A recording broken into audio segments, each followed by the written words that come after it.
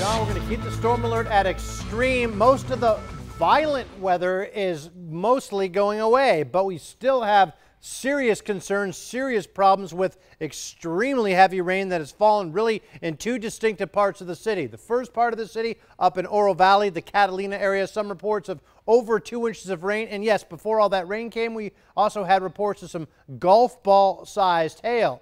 That flash flood warning for places like Oro Valley in the northwest side of town till 6 o'clock. We still have a flash flood warning until 6:45. This mostly for the east side of Tucson. Once again, reports close to 2 inches of rain with this cell as well. So streams going to be on the rise for sure. Those washes that are normally dry going to be on the rise, and certainly going to see some flooded intersections. Please, if you see the barricades up, turn around, don't round.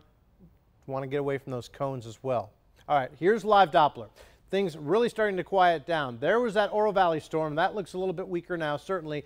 Still a couple of cells atop Mount Lemmon and the Catalina Mountains moving through. This was that cell on the east side of town. Notice now we're mostly in that green zone, as storms today do have a history of moving pretty well, courtesy of some steering winds high up in the atmosphere that are pushing those storms off at about 15 to 20 miles per hour. But still some lightning strikes up here at Mount Lemmon. Light rain towards Sabino Canyon. Northwest side of town still seeing some showers. Most of that east side of town, don't let that green deceive you. Keep in mind, about 2 inches of rain has fallen in the wettest spots down there. As you make your way down on Tucson's south side of town toward the Mission, we're also seeing some. Let's just loop this an hour and look at that. Here's Sabino Canyon rolling through Tanque Verde all the way along Tucson's east side of town.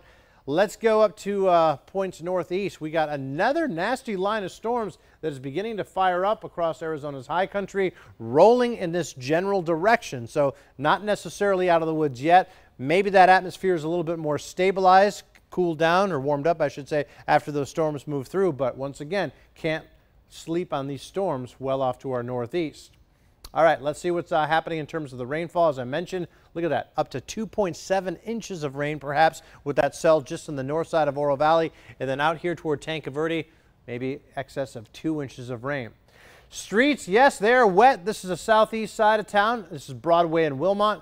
Thunderstorm being reported at the airport, 80 degrees, dew points at 66, winds out of the north-northwest at 10 miles per hour. Okay, storm chances in the forecast. Yes, again, tomorrow, maybe only about a 30% chance. Daytime highs into the mid-90s, 40% chance of storms for Cochise and Santa Cruz County with those daytime highs into the 80s. All right, 7-day forecast rolls out like this then.